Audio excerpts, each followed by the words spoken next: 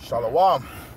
Call halal, Yahweh, Bahashim, Yahweh Shai, Bahashim, Rakakwadash. Double honors to the elders and apostles of Great Millstone who taught me this truth and rule well.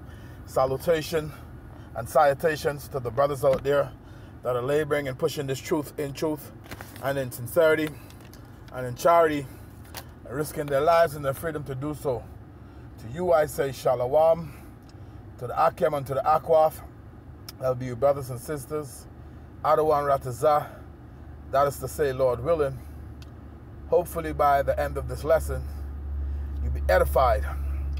This is your brother Amawan Ibad, back again with another lesson to the Spirit and Power of Yahweh Hashem Yahweh Shai from the GMS Miami camp.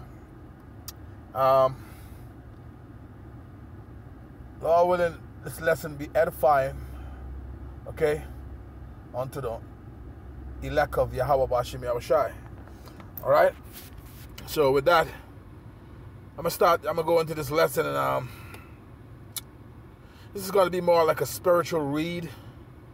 I remember when I read this chapter, I can't remember exactly when, but it's a little while back, you know, good ways back. But I mean, the brothers was speaking of this this account right here. We were trying to remember where what was at. We were trying to locate it, but it is First ESDRAS, the 4th chapter. Okay, and this is going into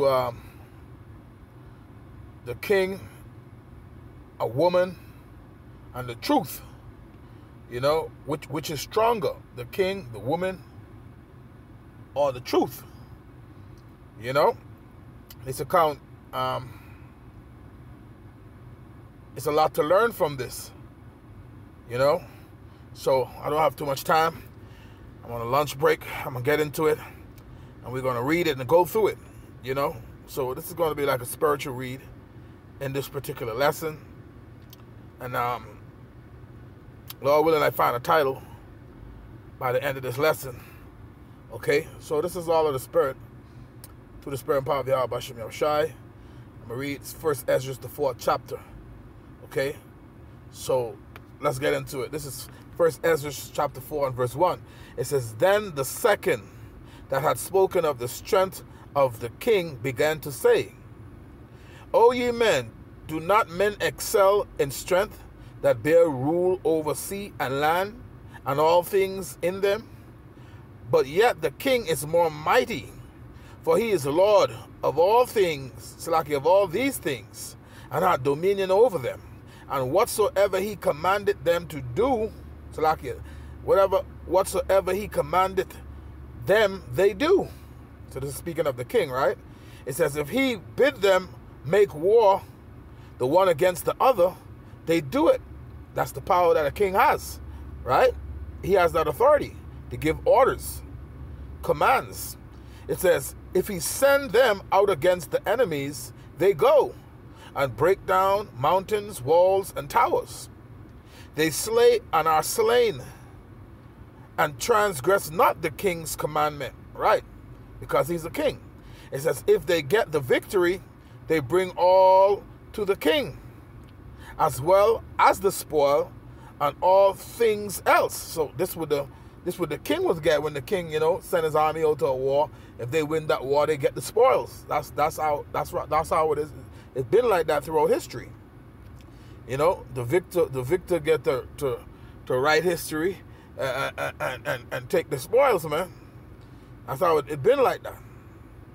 Even if that history is a lie, as we know, that's how Esau do it. You know, he's a wicked man, but not to stray from the topic. You know, verse 6. It says, likewise, for those that are no soldiers and have not to do with wars, but use husbandry, when they have reaped again that which they had sown, they bring it to the king, right? And compel one another to pay tribute unto the king. So, this is speaking of the king, right? It says, verse 7, And yet he is but one man, right? And if he command to kill, they kill. If he command to spare, they spare. If he command to smite, they smite. If he command to make desolate, they make desolate. If he command to build, they build. If he command to cut down, they cut down.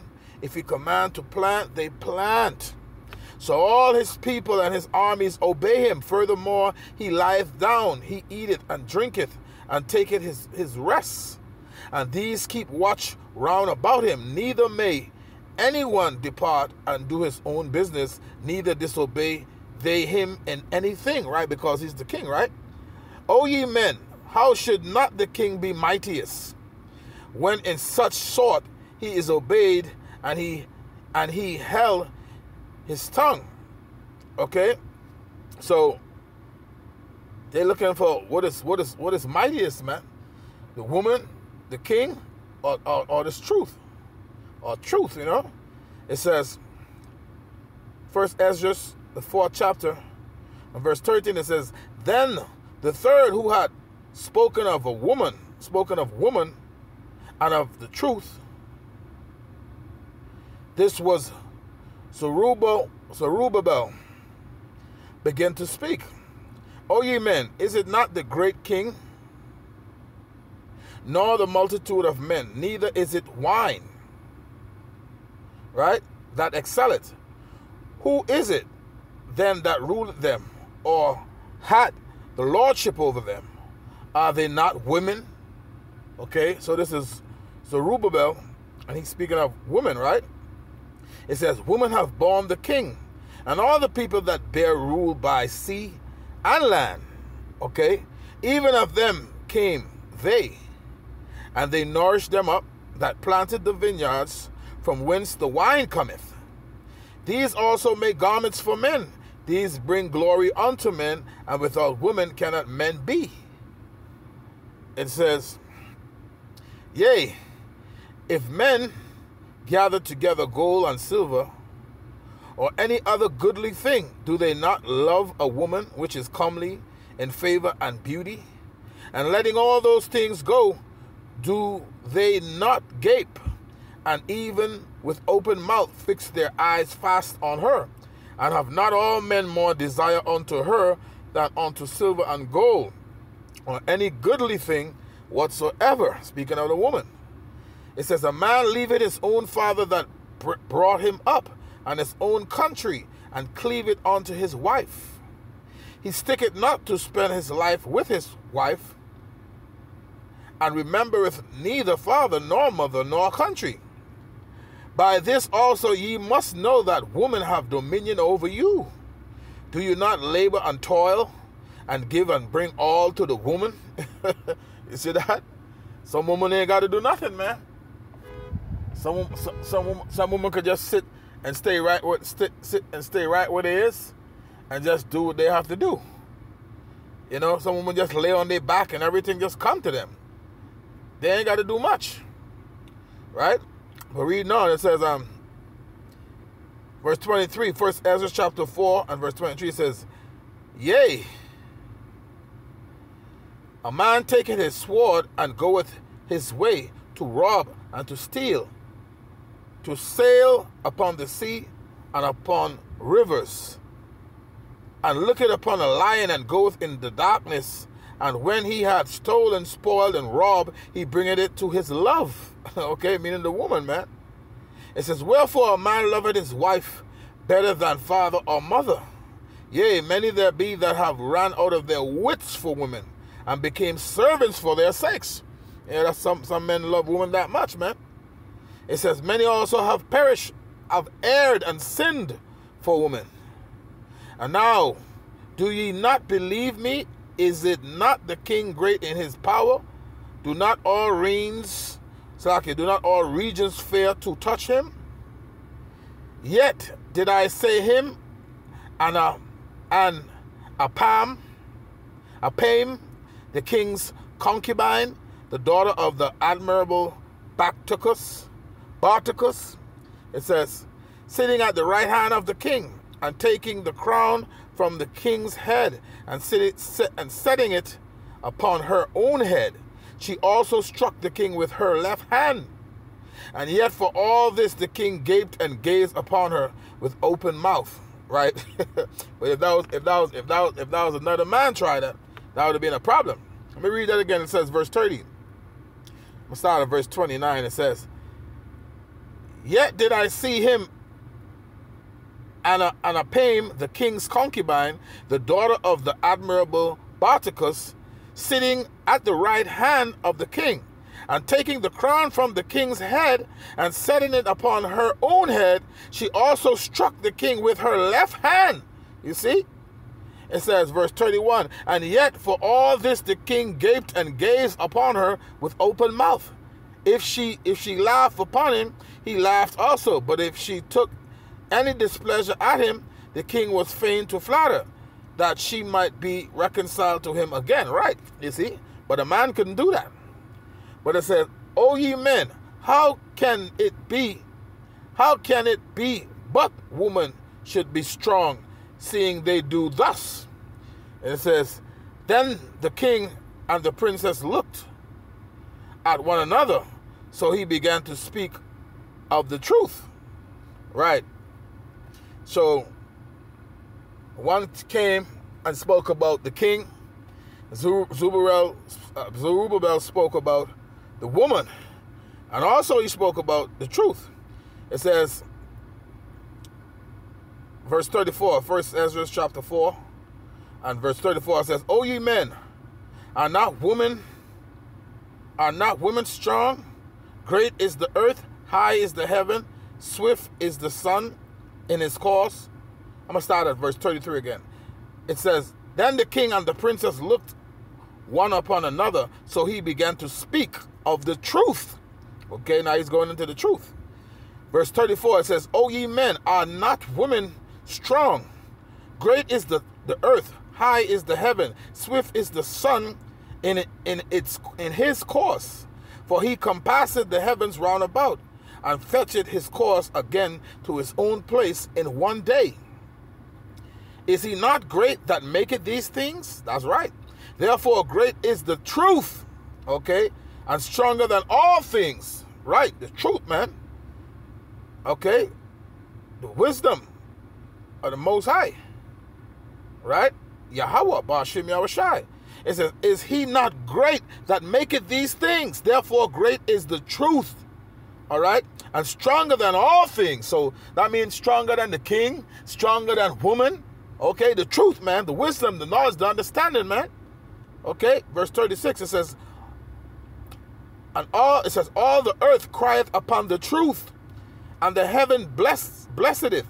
All works shake and tremble at it, and with it is no unrighteous thing. Wine is wicked, the king is wicked, women are wicked, all the children of men are wicked, and such are all their wicked works. And there is no truth in them. In their unrighteousness also they shall perish. As for the truth, it endureth, and is always strong. It liveth and conquereth forevermore. So the truth, man, at the end of the day, not a king, not a woman. Okay? You see? So it says, with her, there is no accepting. It says with her, well, you know, the only king is the King of Kings, okay, which is Yahweh Shai. All right? As we know, he is the Word. One of his titles is the Word of God. So Yahweh, why Yahweh Shai? Yahweh, Bahashim Yahweh Shai. Okay? That's the truth, man. The truth and the real truth of the matter. Right? It says, verse 38 again, it says, as for the truth, it endureth, and is always strong. It liveth and conquereth forevermore. With her there is no accepting of persons or rewards. But she doeth all things that are just, and refraineth from all unjust and wicked things. And all men do well like of her works. And all men do well like of her works. Neither in her judgment is any unrighteousness, and she is the strength kingdom, power, and majesty of all ages. Blessed be the power of truth, man, Yahweh. Okay? It says, blessed be the power of truth, okay, Yahweh. Right? Hashem Yahushai. It says, verse 41, and with that he held his peace. Okay, so speaking about Zerubbabel, it says, and all the people then shouted and said, great is truth, and mighty above all things. That's right. Then said the king unto him, I ask what thou wilt more. Say, ask, and this is in the time of Darius, King Darius. I think that was the Medes and the Persians rulership. It says, then said the king unto him, ask what thou wilt more than is appointed in the writing, and we will give it thee, because thou art found wisest, and thou shalt sit next to me, and shall be called my cousin. Right? So the king told Zerubbabel he's going to sit next to him and be called my cousin, man.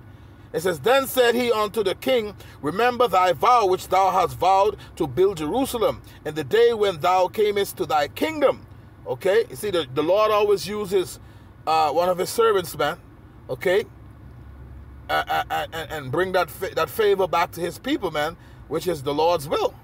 You know, he's the Father of spirits, and he do his pleasure. He uses who he uses, man. You know, meaning he Lord say he'll have mercy on who he'll have mercy on, and he will harden who he will harden. Roughly paraphrasing. It says, verse 43 again, it says, then said he unto the king, meaning Zerubbabel, remember thy vow which thou hast vowed to build Jerusalem in the day when thou camest to thy kingdom, and to send away all the vessels that were taken away out of Jerusalem, which Cyrus set apart, when he vowed to destroy Babylon, and to set them again thither, meaning there. Thou also hast vowed to build up the temple which the Edomites burned when Judea was made desolate by the Chaldeans. Speaking of the time when the Babylonians sacked Jerusalem. Okay, and the Edomites helped them. They burned the temple. We just read it. 1 Ezra chapter 4 and verse 45. Thou also vowed to build up the temple, which the Edomites burned when Judea was made desolate by the Chaldeans. And now, O Lord, the King, this is that which I require, and which I desire of thee. And this is the princely liberality proceeding from thyself. I desire therefore that thou make good the vow, the performance whereof with thine own mouth thou hast vowed to the King of heaven. Then Darius the king stood up and kissed him, and wrote letters for him unto all the treasurers and lieutenants and captains and governors, that they should safely convey on their way both him and all those that go up with him to build Jerusalem. He wrote letters also unto the lieutenants that were in Seleucia and Phoenix, and unto them in Lebanus, that they should bring cedar wood from Lebanus unto Jerusalem, and that they should build the city with him.